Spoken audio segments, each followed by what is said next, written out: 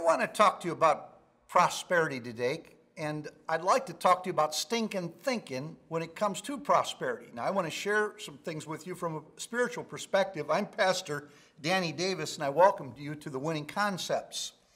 In Job chapter 36 and verse 11, the writer says, "If they obey and serve God, they shall spend their days in prosperity and their years in pleasure."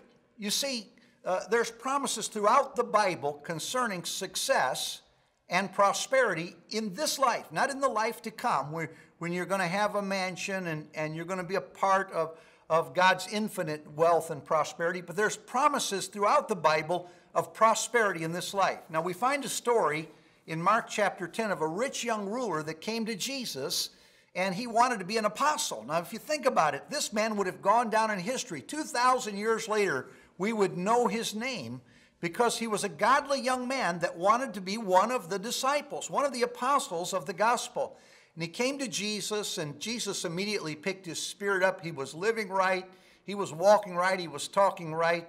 And as he began to tell Jesus how he followed the scriptures, the Bible says Jesus felt great love for that young man.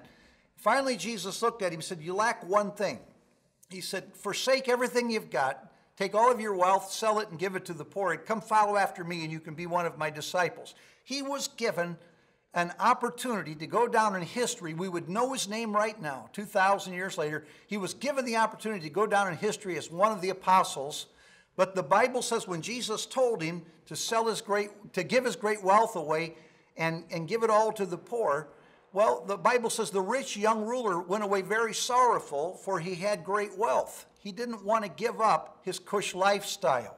Well, the Apostle Peter came to Jesus, and he was kind of discouraged after he watched this happen. He said, "Jesus, we've forsaken all to follow after you. We gave up houses, lands, we gave up everything you talked about to come be one of your disciples." And Jesus told the Apostle Peter something I want to share with you today. It's found in Mark chapter 10, verse 29 through 30.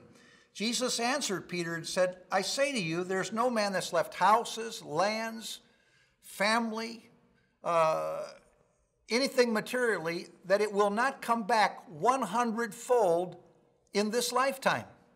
He said, "but with persecution." That was the clause he put in there.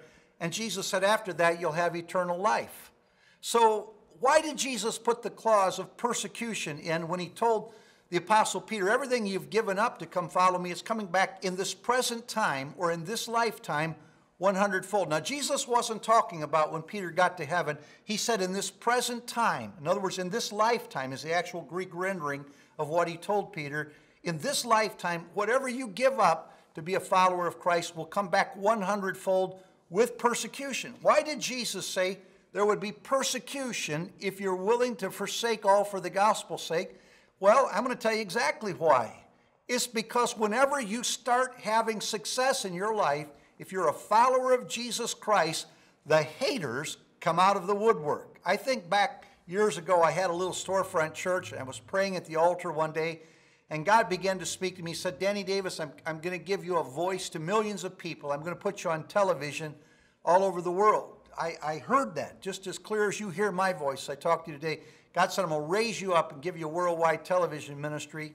And over time, I found myself on 9 major television networks. I was preaching all over the United States and all over the world. I could walk down the street in New York, and people would run across the street and shake my hand. People were excited because God gave me $1 million television ministry. Well, I was excited about that. It was the 100-fold promise that he had given Peter. It was working in my life. But guess what started happening right away? The moment I started having success, haters began to come out. I could look on the internet. People were calling me a shyster. People were calling me a crook. People were attacking me. "I hope he's enjoying his wealth. He's going to burn in hell." You know, just critical things. But the shocking thing about it, much of what was being said by believers that did not believe in prosperity. I'm going to share the statistics with you very quickly today. 50% of all born-again believers think it's a sin to have too much success.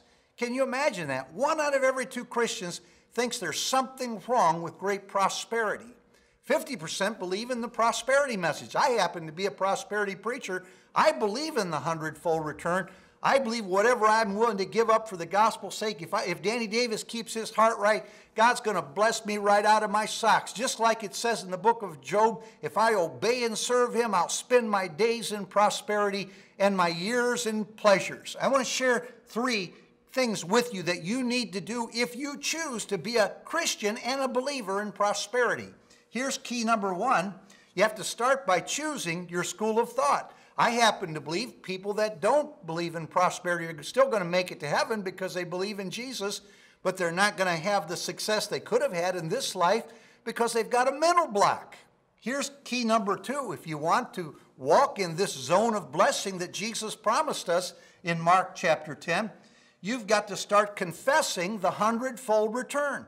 Danny Davis didn't say it. Jesus said it. He said, if your heart's right, whatever you're willing to give up for the gospel's sake in this present time or this lifetime, it's coming back 100-fold. And here's the 3rd thing you need to do. First of all, you have to start expecting people to persecute you because there are jealous and envious haters everywhere you turn as a believer if God is prospering you. Well, I want to end this little talk by giving you a life key today. It might sound a little simple, but here's my life key. Wake up. Come out of it. Snap out of it. Wake up. It's all right to have a little bit of heaven, this side of heaven, to go to heaven in. I'm Danny Davis, and I hope this has been a help to you today.